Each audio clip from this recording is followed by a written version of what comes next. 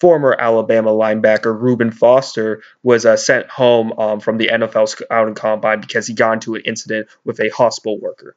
So what he does to try to communicate with the NFL, he sent a letter to all 32 teams after he was sent home, and this is according to NBCSports.com.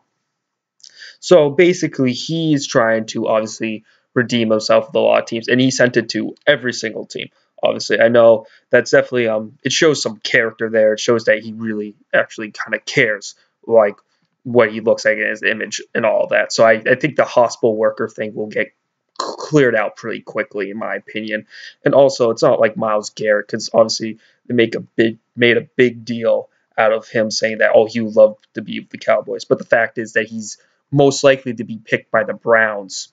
Basically, made him want to change his mind. Oh, I'll play for the Browns too. It's just like you just gotta be very careful about what you do and what you say and all that. And obviously, just your personality can just be taken out of context about who you are, or it can be taken in context on who you are. So basically, he got into this thing, and he basically understands that, and he basically put the blame on all himself. So it's a very good apology on his part. And I look at Reuben Foster; it's really no big threat whatsoever. Just a easy story to for the media to bring out there and talk about.